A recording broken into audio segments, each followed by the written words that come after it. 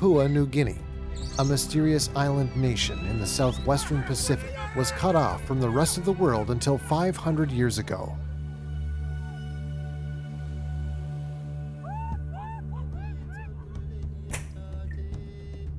Here, sheltered in the depths of the jungle, human beings have lived for tens of thousands of years, some maintaining their traditional way of life to this very day.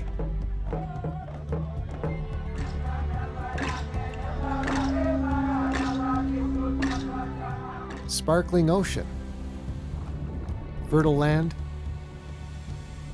a land of contrast, a place where old and new, traditional and modern exist in harmony. But gone are the days when the people of this land needed to hide themselves away to survive. Now they are rapidly integrating themselves with the modern world.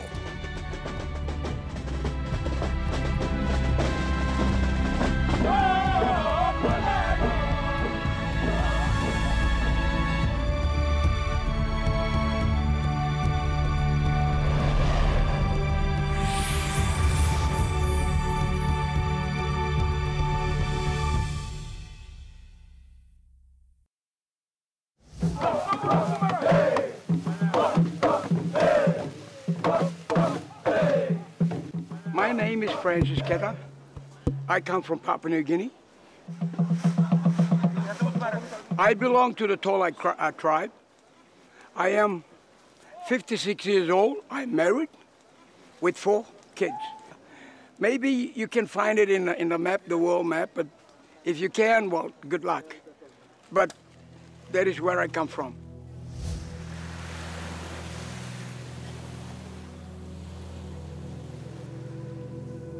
"4 a.m.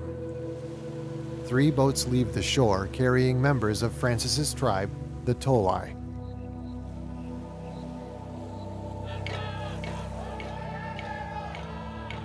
Dressed up in ceremonial costumes made of leaves, they sail out to sea, chanting blessings, embracing the dawn of another day.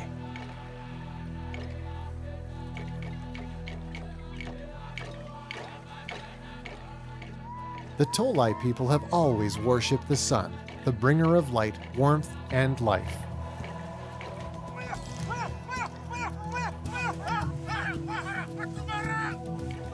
As the sky lights up, more people come out onto the beach.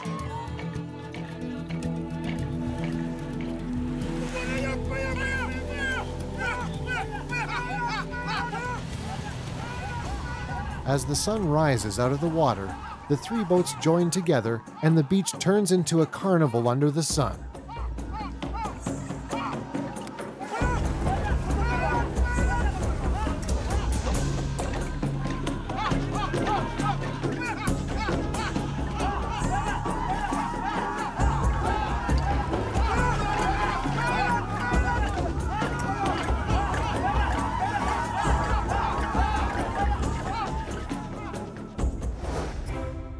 This is Papua New Guinea, a country of more than 600 islands.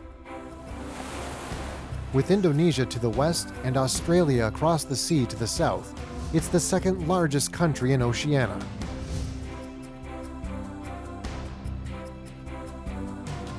On more than 400,000 square kilometers of land, over 1,000 tribes have flourished for generations.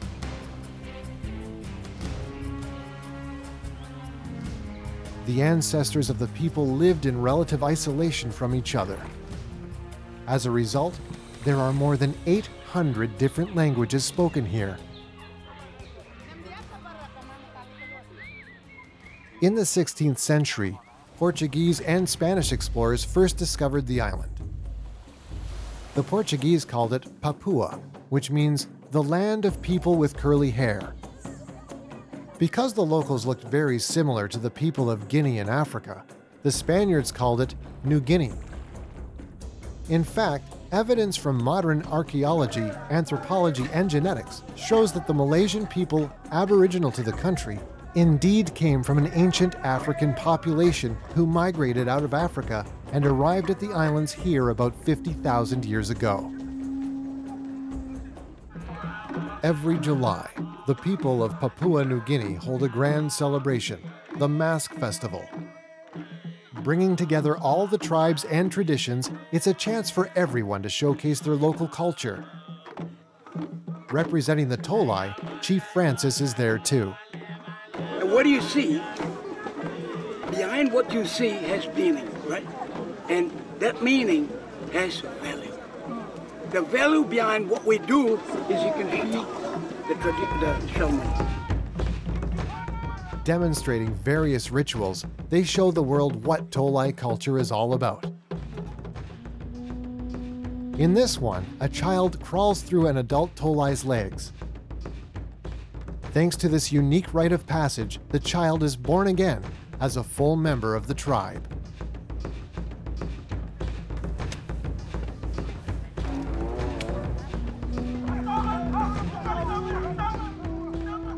Spells and incantations are another important aspect of Tolai culture, warding off evil spirits and protecting the people.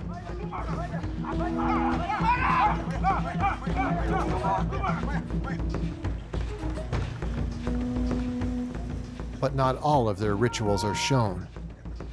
Some are so important to the tribe that they must be kept secret. What you see down here is our tradition. What we do is our culture. That is how we live. That is what we do. As the celebration ends, every performer is rewarded. The harder one is hit, the more appreciation he receives. What's thrown at them is a kind of currency, shells on a string. Such currency has been in constant use for thousands of years among coastal tribes like the Tolai. The length corresponds to the value. In a market today, shell money at 2 arms length is worth approximately $2 US. It's amazing to think that it's still in use today. The sea has cradled many tribal cultures, but throughout the long years, the people of the inland jungles have created their own lifestyle too.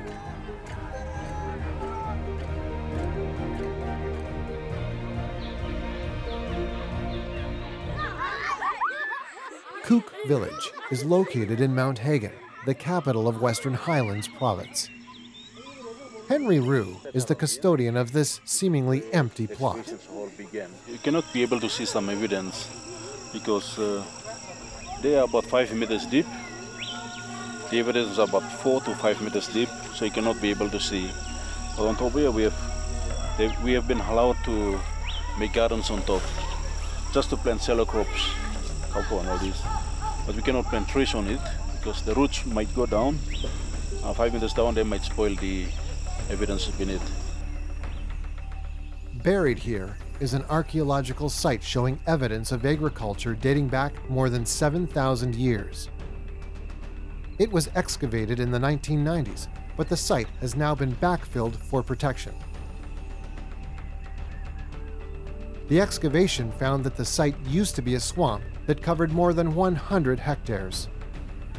This was one of the earliest examples of human land reclamation.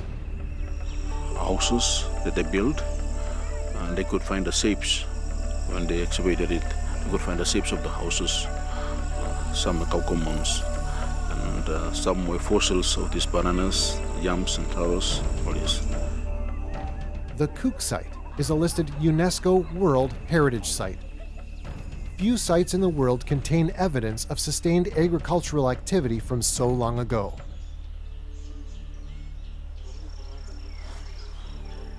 Henry Rue lives in the neighboring village.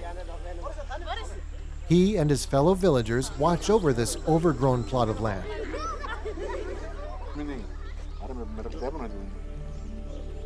It's their way of preserving and safeguarding their cultural heritage, the culmination of thousands of years of development. Kokapo is famous for its volcanoes. Papua New Guinea is located where the Pacific, the Indian Ocean, and Australian tectonic plates meet, the so-called Pacific Ring of Fire. Here, earthquakes are frequent and volcanoes are active. Yet, despite all the dangers, life manages to thrive here.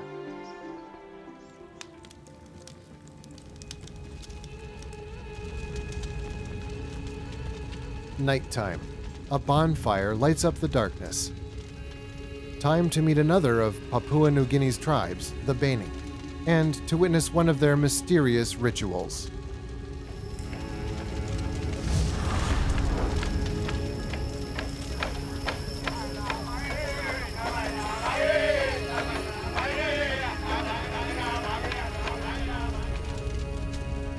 According to legend, a high-ranking tribesman once dreamt of an ancestor's face emerging from a tremendous flame. This was seen as a revelation, and the tribespeople made masks in the ancestor's likeness. The fire dance ceremony was born.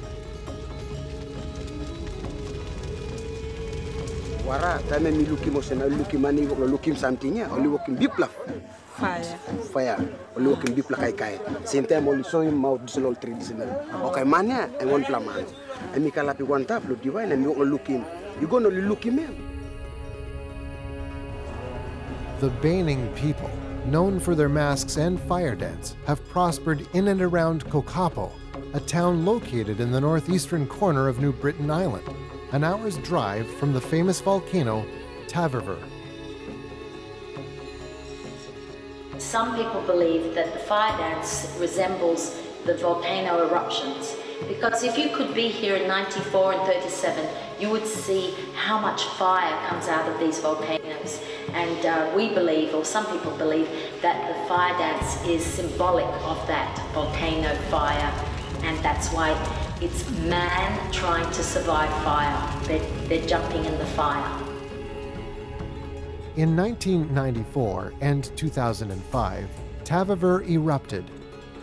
The eruptions destroyed the city of Rabaul at the foot of the volcano, so residents were forced to move to Kokapo, located 20 kilometers away. What's left of Rabaul nowadays are only ruins covered in volcanic ash. The memorial is the only building that survived.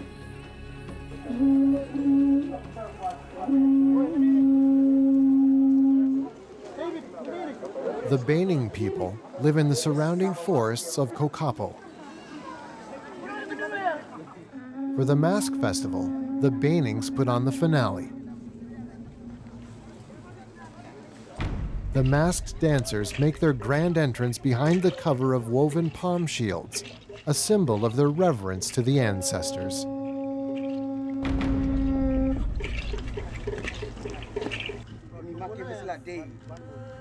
A 2-meter tall mask is the most striking feature of the Baining ritual.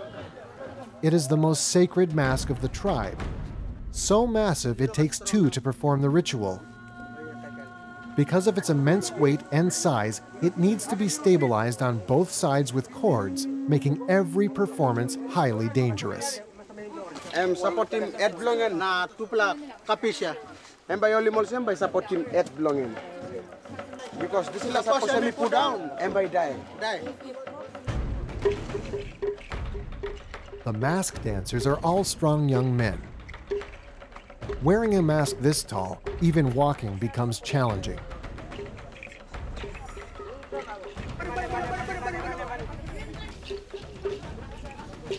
Each mask dancer has black and white body paint, the traditional protective colors of the tribe. You're gonna look him. Kaya mo listing out na yung waray kam pas. Tasol manay kisim ol geta finish. Na time mi go, ol geta sing, ol geta wanem design wanem mi kisim.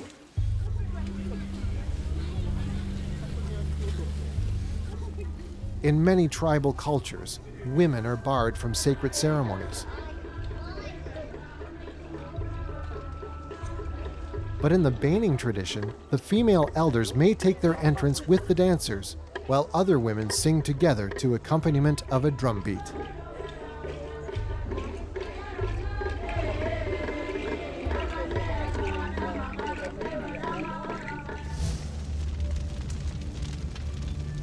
Deep in the jungles of Kokapo, the tribal people perform the fire dance, the most grandiose of all the ceremonies performed in honor of the ancestors. young men who perform as fire dancers must live in isolation for 1 month leading up to the ceremony, as a display of piety, eating just enough to keep body and soul together. At the height of the dance, the mask symbolizing Mother appears next to the fire as the singing and drumming intensifies, as if to encourage the young men to cross the sea of fire. Perhaps walking in flames perfectly epitomizes the tribe's thousands of years of survival.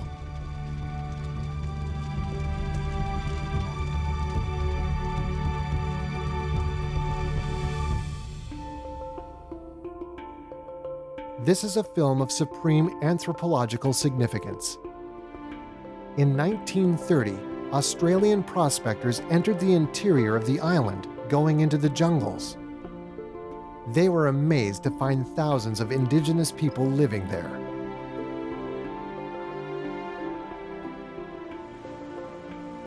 It had been 400 years since the Portuguese discovered the island, and the residents along the coast had already experienced the hardships of colonialism and global warfare. It was only then that people realized that there were even more people living in the interior of the island, pursuing a lifestyle almost untouched since the Stone Age.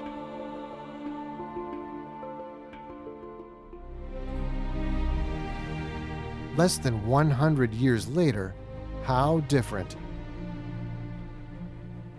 It's as if they've fast-forwarded in time for thousands of years, from the Stone Age to modern life in less than a century.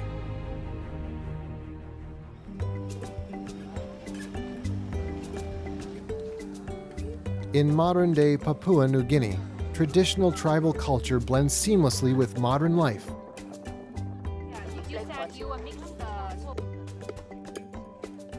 Although you still see people making their own pots, modern cooking utensils are also in use. The clay pots fired in leaves are not only still in use as household utensils, but are also popular souvenirs for tourists.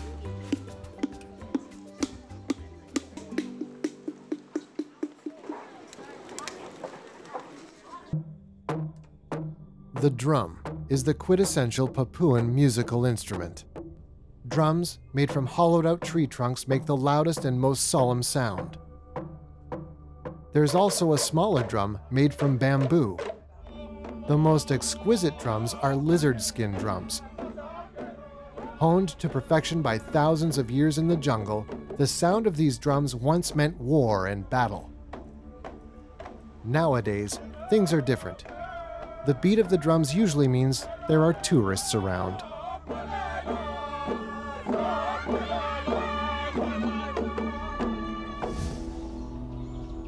A wedding is about to take place in Komunka village, not far from the Cook site.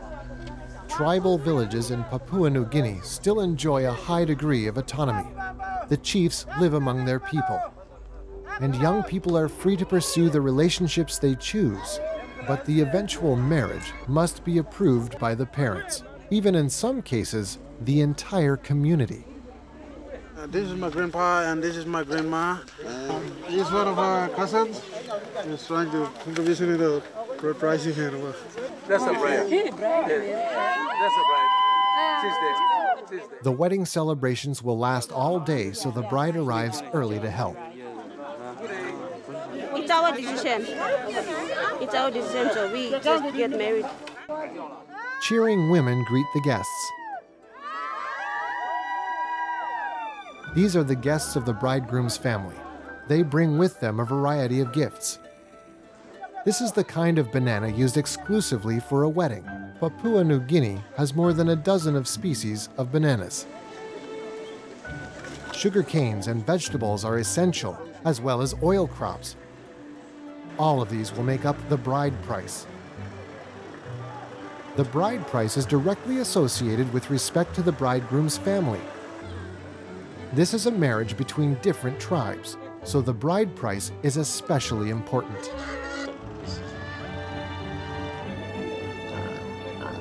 I come from different tribes. I'm from here and she's from the side of Mount Island. I fully believe that there will be 20 or 30 pigs, almost approximately. The most precious gifts are pigs.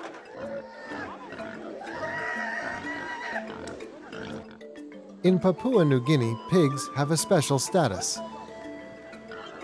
Almost all tribes have a tradition of worshipping pigs. Pigs remain a symbol of wealth here. An adult fatty pig is worth 4,000 kina, or about $1,200 US.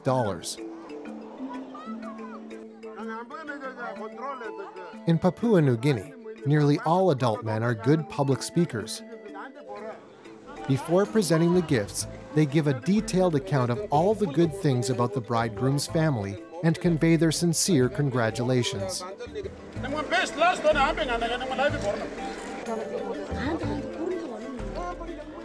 These days, traditional tribal outfits are reserved only for the most significant occasions. Ancestor worship is a significant aspect of most celebrations and gatherings here.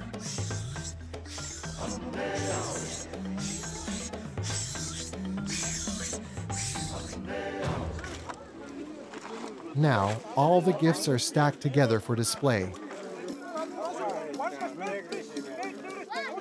Each pig has its own spot. Altogether, the bridegroom's family has gathered 32 pigs. 32 is a very respectable number of pigs.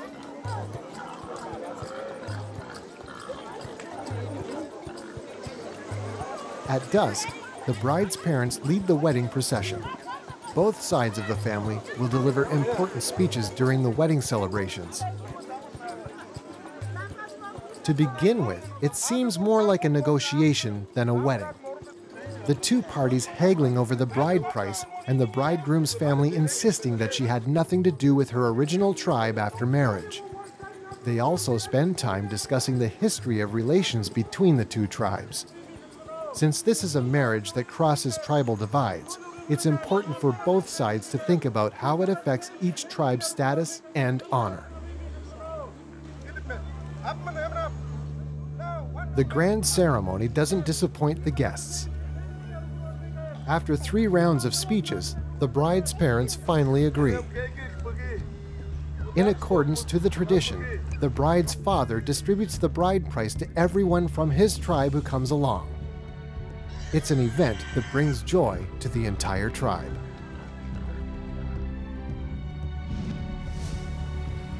The traditions and cultures of the tribes will go on. The memory of the fire dance is still crystal clear, showing no sign of fading. In these changing times, wearing grass clothes or nothing at all might be becoming a thing of the past. But one thing's for sure, these islands will continue to be shrouded in glamour and mystery for a long time yet.